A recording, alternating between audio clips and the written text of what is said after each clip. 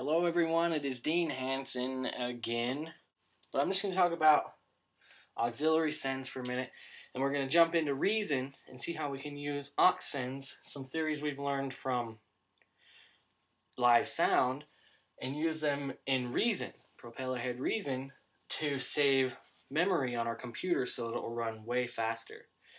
And so we'll use principles learned in one area and add them to another area, because Reason will allow you to do things that a lot of software packages won't allow you to do.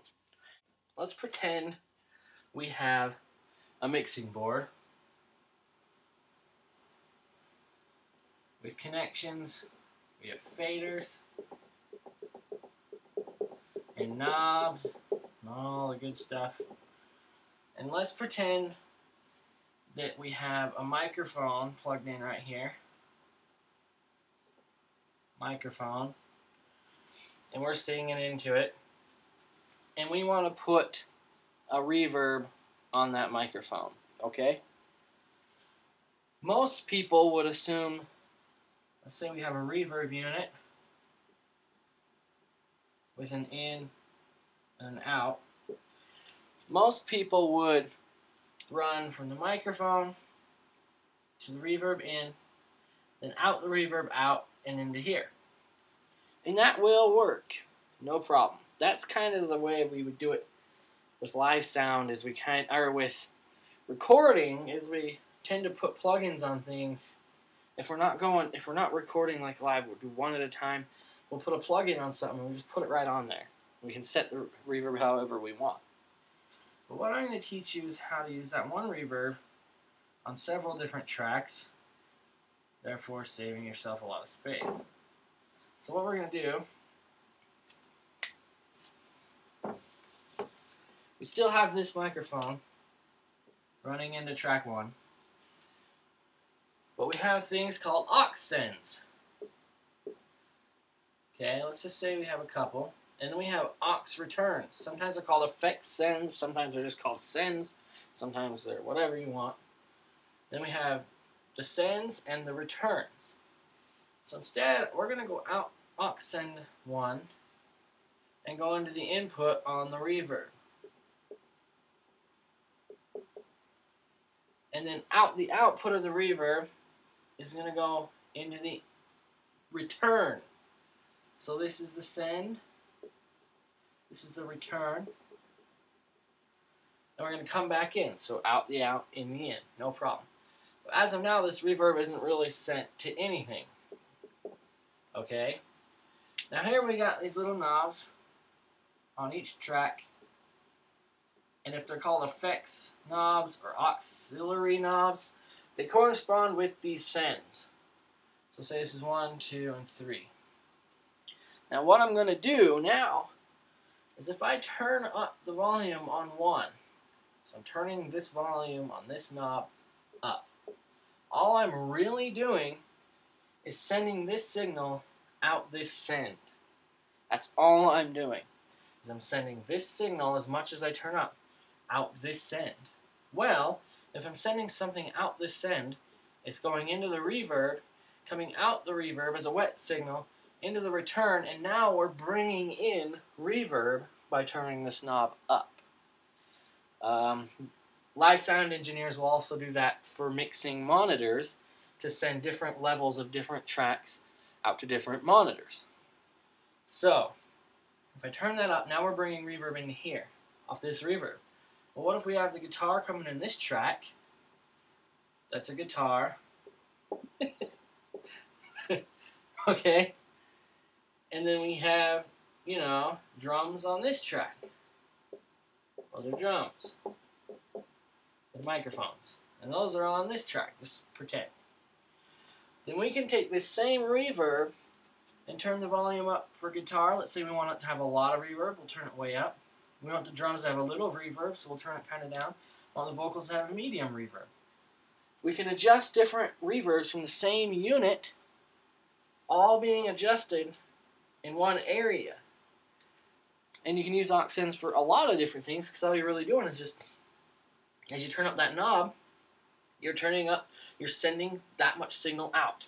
So depending on where you send it and what you do with it is up to you, but this is just a way to use it for effects.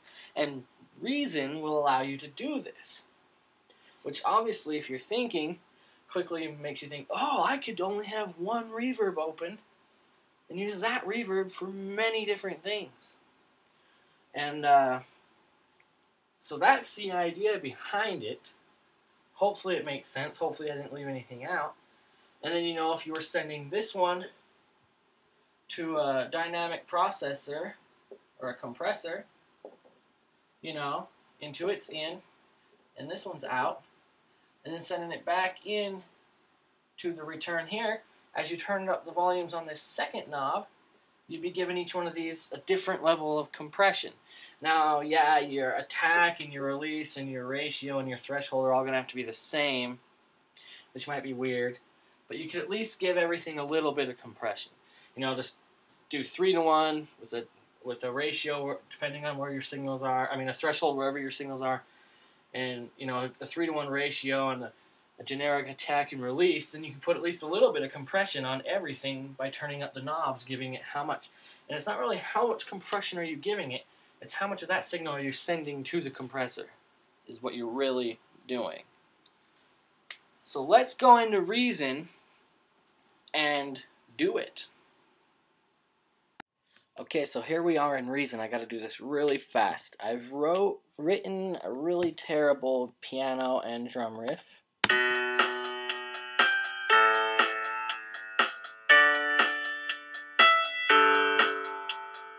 About as basic as it gets.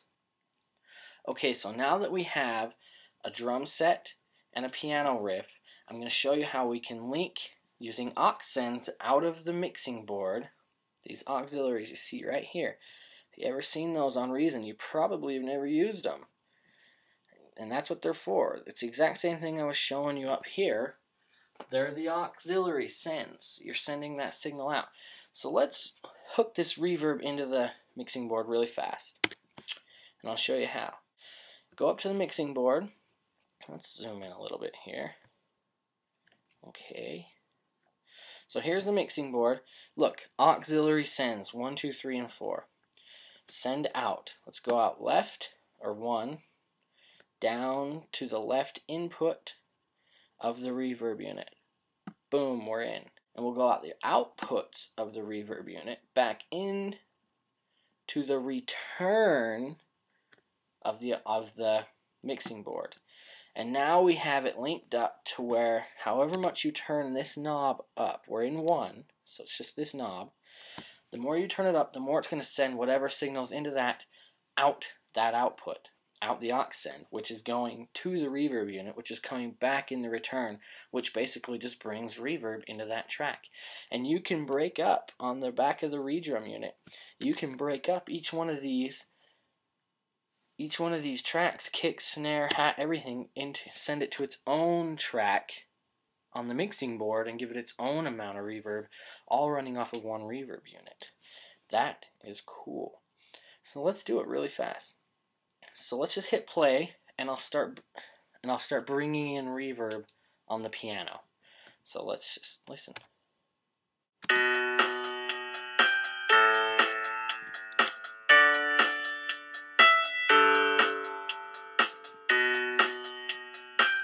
Here's our piano. Let's bring in some reverb.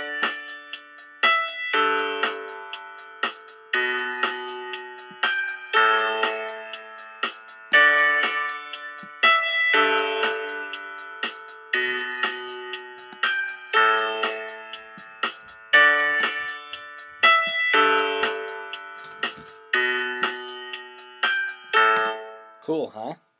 Okay, so of course we can also bring in some of the drum set to that same reverb. So let's listen. Let's mute it first and just turn up the volume.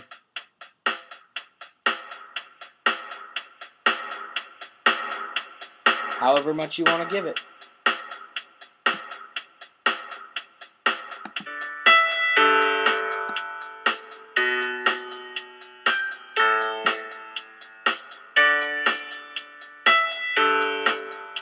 And that's that.